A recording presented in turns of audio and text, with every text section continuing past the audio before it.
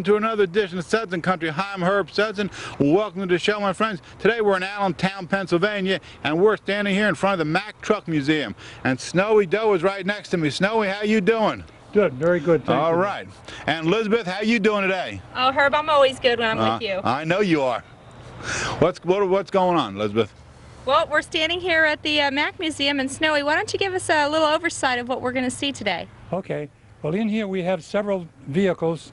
We have two kinds. We have Mack Trucks in here, and Mack owned Brockway for a few years, and there's a few Brockway trucks in here. We've got some almost from the beginning and up through into the 70s. We've got tractors, and we've got straight trucks and all kinds, chain-driven trucks, and some that are been around for many, many miles of all variations and all colors. Well, Snowy, we're inside the museum and we're standing next to a 1910 Brockway motor wagon, it's called. Tell us about this. Okay, now as you look at this machine, it was built like an old buckboard on the farm. The frame is made out of wood. It has wooden spoke wheels with solid rubber tires around the outside. It's double springed on the front. It's designed to ride carefully, ride nice. It was used as a general freight machine on a farm to carry hay and grain and anything you can think of, crates of hens or eggs. Now the steering is on the right. Yes, the very early machines were on the right. I'm not exactly sure when they changed from right to left, but our early machines, Brockway, this was on the right, and the early Macks were also right-hand steer. Tell us quickly about the engine here. That's kind of a unique engine in here. Okay, that's a 3-cylinder, 16 horsepower, air-cooled engine. There's no water in there at all. The flywheel has a big fan on it that blows air around the cylinders, and the cylinders all have wings on them to catch the air to keep the engine cool. That's pretty clever the way they put that together in 1910. Does that horn work? I guess it works. Yes, it does. All right. Snowy, we're standing next to a 1933 AB truck, and I'm not even going to pretend to know anything about trucks. So how would you tell me about the important features about this one? Okay, we have 3 ABs here in the museum. They're all a little different than the rest. This cab is, you look at it from the side, and it looks like the letter C. So these are called C model cabs. This is a real modern job. You look at the tires, got pneumatic tires on it, it's got headlights on it, it's got a starter and a generator. It's real classy. It's got a crank in it on the front of it just in case they don't trust the starter motors. It's left-hand drive, 4-speed transmission. It's got a dual reduction differential, what we call a carrier, for transfer of power between the prop shafts and the axles out to the wheels. Okay, and what makes this truck different than the other two? Well, one of them has probably wooden spoke wheels and solid rubber tires, and I think one has steel spoke wheels and solid rubber tires.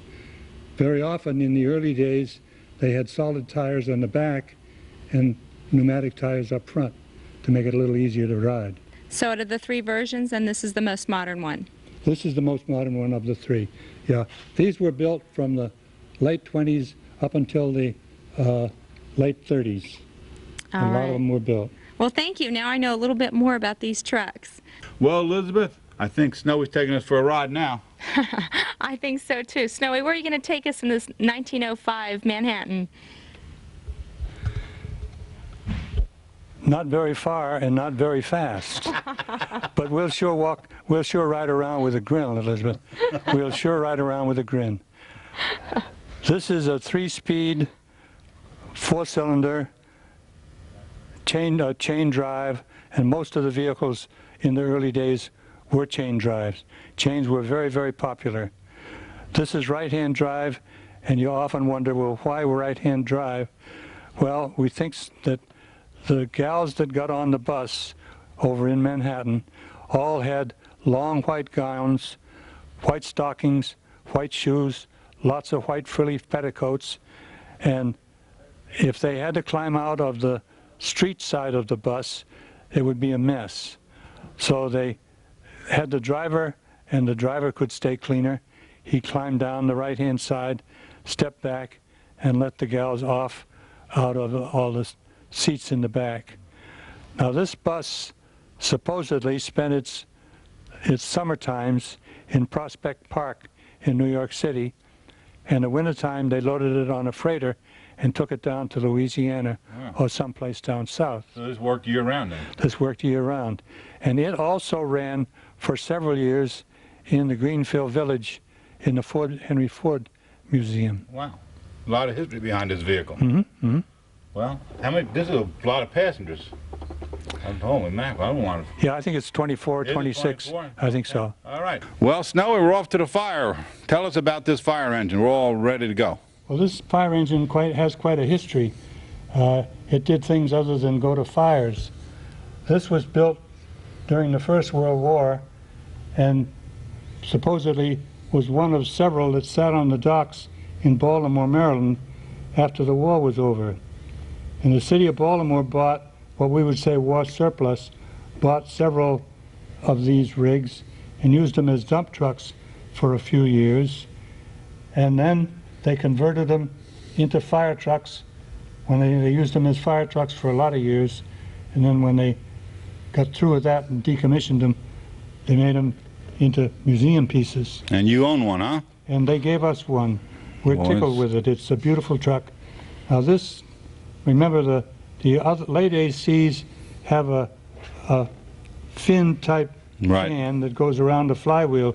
This has a big cast iron fan that's driven by a link leather belt that goes down around the clutch. Wow. Just like a big cast iron fan.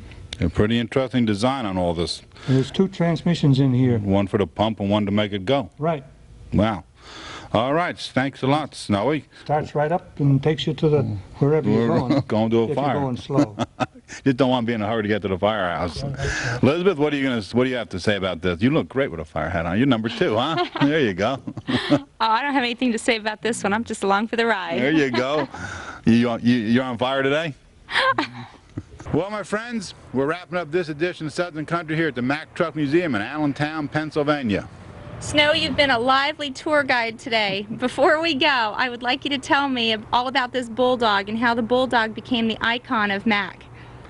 During the First World War, World War I, we sent about 4,500 or over 4,000 AC trucks, what we call the Bulldog, working trucks into the armed forces. Britain got about 1,500. And the British engineers that worked on them and tested them, and the drivers that drove them, said that the Mack AC had the tenacity of a Bulldog. And that was good praise because at that time, and I guess it still is the symbol of Great Britain was a Bulldog.